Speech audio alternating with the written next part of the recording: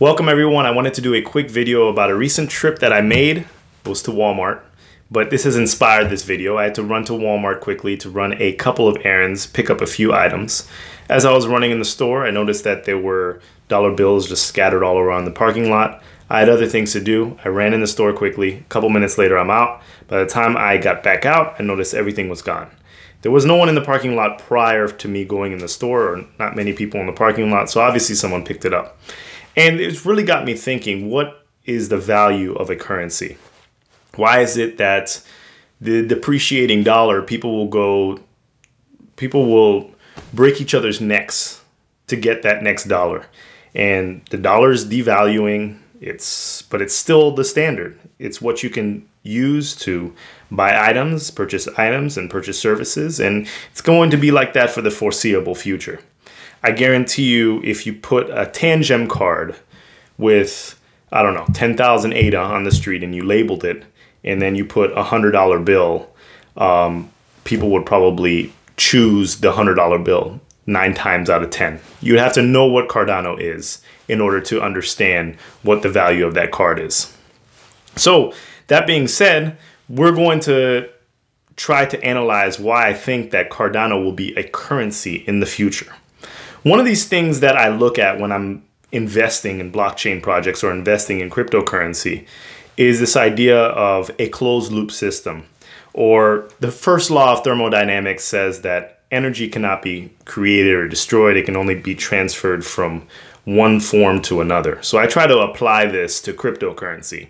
And what blockchain projects or what cryptocurrency projects out there have this sort of closed loop system where value stays within that system.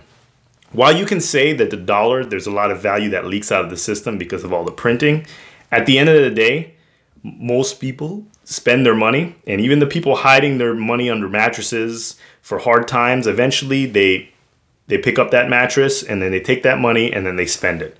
People are quick to spend money. People are quick to not hoard money. And if they're hoarding money, I mean, they're putting it in a bank account, but they're recycling it. They're recycling it constantly. So how can we move from this culture of hoarding cryptocurrency to a culture of spending cryptocurrency? And I think that proof of stake protocols or proof of stake blockchains are going to be the first ones in starting this wave to actually start spending this cryptocurrency, spending the tokens within a blockchain. And the reason why is because if you compare proof of stake to proof of work, for example, let's take Bitcoin. Bitcoin is proof of work. There are plenty of very rich wallet addresses that stay untouched. You know, Satoshi's wallet has 1 million Bitcoin. It's either lost or destroyed. And the first law of thermodynamics says that it's not really a closed system if things are being destroyed. And I know that appreciates the value of your Bitcoin. But at the end of the day, it's a hoarding mentality, because even the richest Bitcoin holders, they have their Bitcoin somewhere in vaults in Switzerland. They're not motivated to spend their Bitcoin.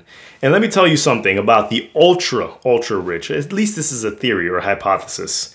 Even if Bitcoin goes to $100,000, they're still not going to spend it. They're still not going to spend it. It's like a piece of art for them. It's just going to sit in that high secure cave. They don't even need it. Just like people buy very expensive pieces of art and they just lock it away. There's no utility for it. These ultra wealthy are not going to sell. It's going to be a token for them. Just like an expensive car that they don't drive is just another piece of expensive memorabilia that they can use to pass on from generations to generation. But most of them have the money already. Most of them with extreme wealth already have the money. They're not going to, they may take some, but they're not going to be incentivized to really spend that money. On the other hand, we have proof of stake. So we take a cryptocurrency like Cardano. There are a lot of whales within Cardano. But when Shelley starts, when staking starts, you're going to see these wallets. They're going to go from inactive to active, because no one's going to miss out on appreciating their ADA holdings and participating within the network. And all these transactions that are happening within Cardano are generating transaction fees and money is going to be moving here, and then those transaction fees get moved to the treasury. And it's kind of like this closed loop system where all the wallets, all the money is circulating. And I think that it's going to be I'm not going to say all the money's going to be circulating, but there's going to be a lot of money that is going to be incentivized to circulate. A lot of people are going to be spending their ADA rewards, and they're going to be spending and validating blocks within the blockchain and creating this healthy ecosystem of spending and receiving. It's about finding that balance. In addition, when we have Bitcoin, there's a lot of Bitcoin that's been lost over the years, and more Bitcoin will be lost more and more often. And this just incentivizes people to, while it does increase the value of BTC inherently, it also creates this notion of fear amongst the Bitcoin community that, you know, I don't want to lose my coins. I don't want to lose my coins, so I'm just going to store it away forever.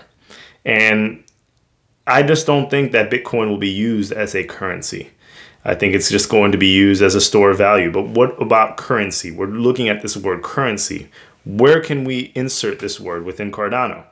On the other hand, Cardano is working on various different things to make sure that the community is as invested in the project as they are. So whether that be the treasury system, whether that be multi-sig, whether that be just being able to participate and delegate to a staking pool, people are going to be extremely happy to produce value within this ecosystem.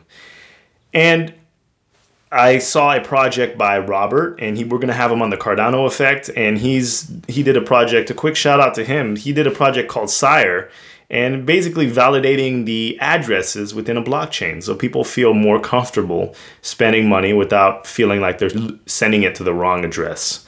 So I think that all these different features, all these projects are going to be working in tandem in order to increase the value of ADA and ultimately lead to a more fluid ecosystem or fluid blockchain. I just don't see it for other blockchain projects, especially proof of work projects. I feel like it's going to be just hoarded until the end of time. And I like to leave you with this because I know a lot of people probably have heavy BTC bags, but this is not a hate on BTC. It is what it is. But if you choose the right altcoins, if you choose the right alt projects and they deliver what they're supposed to deliver, they will outperform BTC. You know, even if BTC goes to $100,000, what is that? Is that like a 12x from here? It'll be easy for Cardano to hit a 12x if we hit our goals. And there are going to be other projects too, but you have to pick correctly. Bitcoin is, of course, the safest investment at this, relatively the safest investment, but the correct out choices will outperform BTC. So even this idea of a store of value, you can argue that at this point of where we're at, I don't know if we're in a bear market still, that's not even an argument anymore, because right now it's probably better of a store of value if you pick the right altcoin than if you pick Bitcoin. That's just my opinion. We'll see how it plays out. I think I'm going to be correct. But what do you think about currency? What do you think about us trying to take what we learned from the dollar and try to create this more fluid environment? Even people that are performing illegalities within the fiat system, they're constantly washing their money. The money is circulating. It is circulating. There's not a lot of people, you know, and if you stack too much money in your house, eventually someone's going to break in and take that money and spend it for you. So that's what I think. And I'm looking forward to see which projects are actually adopted as currencies. And I think Cardano is going to be a very healthy system to start this transition to electronic currencies. So that being said, until the next video, thank you.